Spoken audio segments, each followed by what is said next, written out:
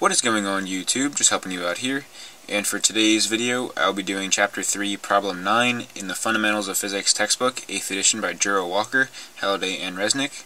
Chapter 3 is all about vectors, and in Problem 9, we are given two vectors, and we are asked to add them, find the magnitude, and the direction.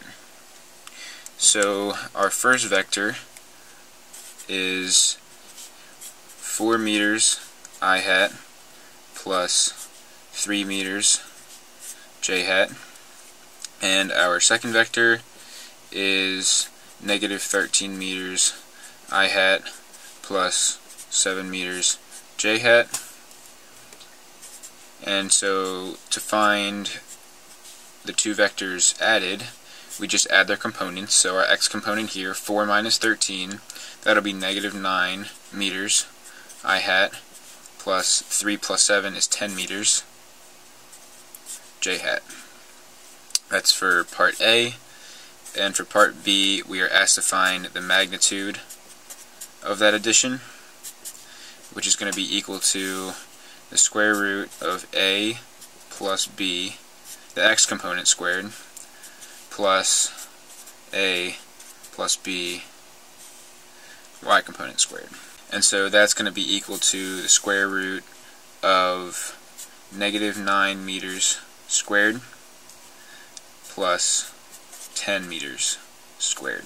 And this is equal to the square root of 81 meters squared plus 100 meters squared.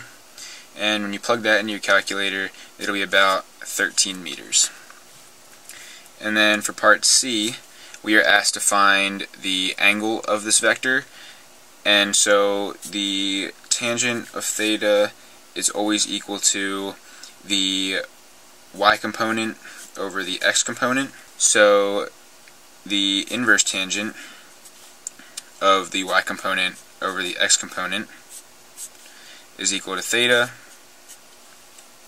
And then so theta is equal to the inverse tan of 10 meters over negative 9 meters.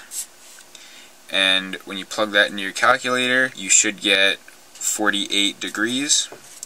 And now you can write that a couple different ways. If we take a look at the unit circle,